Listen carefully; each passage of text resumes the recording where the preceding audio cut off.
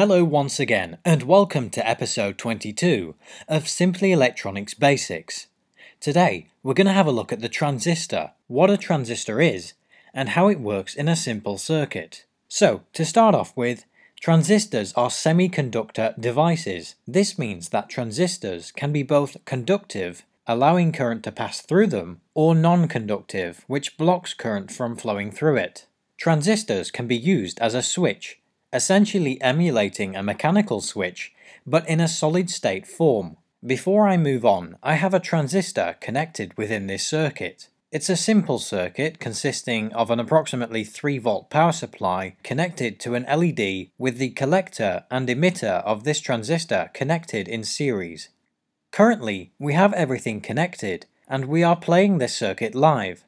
What we would expect is current to flow from this power supply through the LED, back through the transistor and to the power supply, and in that case the LED should be lit. But the LED isn't lit because no current is flowing through the circuit. So why is this?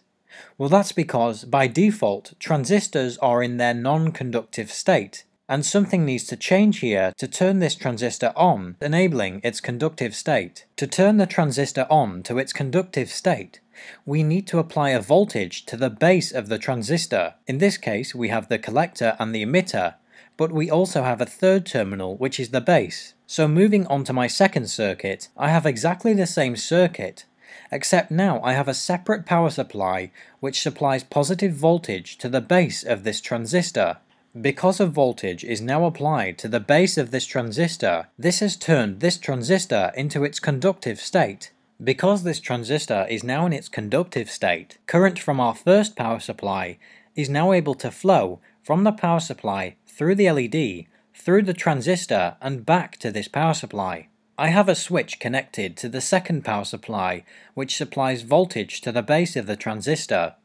If I turn this power supply off by disconnecting it, you can see the circuit below it stops as well, because now the transistor is back to its non-conductive state, because voltage is not being applied to the base of the transistor. So why are transistors so common and so useful? Well, without transistors, today we simply wouldn't have the luxury of computers and other digital devices. Transistors can act like very fast switches that we can control to switch on and off at very fast speeds. We can switch them on and off at a rate of millions of times a second, in fact. If you think of a computer, you most likely know that they work with binary data, essentially zeros and ones. Those zeros and ones essentially represent the on and off state of a transistor, and there are billions of transistors in your computer's processor.